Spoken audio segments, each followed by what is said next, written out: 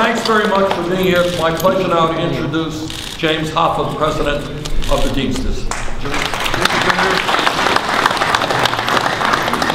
Well, I agree with everything that was said by the Senator. I want to thank Senator Bernie Sanders. I want to thank Congressman Marcy Kaptur, who's coming in right now, for the drafting of this legislation and caring about something that should be a national issue.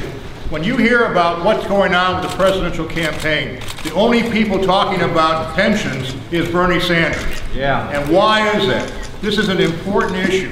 Promises made to you. You have sacrificed and worked 40 years and 30 years for good companies. You sacrificed your wages. You did everything right. You played by the book. And then now they're pulling the rug from you. The legislation has been devastating to us. We fought the legislation, and we did everything we could to preserve these pensions. We have been a victim of many, many things. Deregulation. We know what happened. Hundreds of trucking companies going out of business. NAFTA, sending American jobs overseas. Exporting American jobs, unfair trade. All of these have conspired against what we're doing.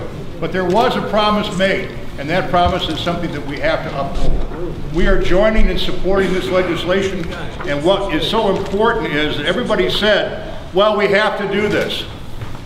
But Senator Bernie Sanders said, no, not so fast. We don't have to do that. We have to have money. The biggest thing is in Washington, they always say one thing. How are you going to pay for it? Well, they found a way to pay for it, closing two obscure loopholes in the tax system. One has to do with fancy paintings. Anybody here got a Picasso? I don't see any Picassos here. Another one is something to do with, rich people passing on in their estates.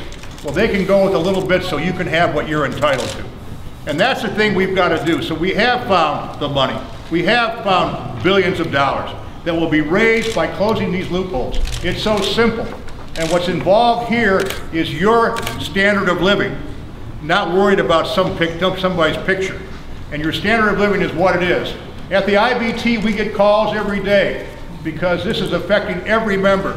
One member, I wanted to tell you, was afraid, and he said, I'm going to commit suicide if this happens. That's what it'll do.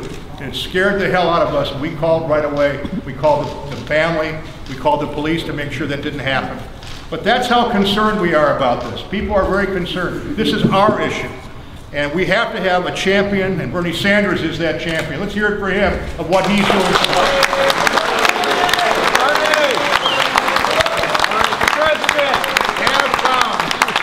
Those people that say this can't be done, that there's no other way to solve this problem, these people, these trustees of these pension funds saying you've got to cut, not true.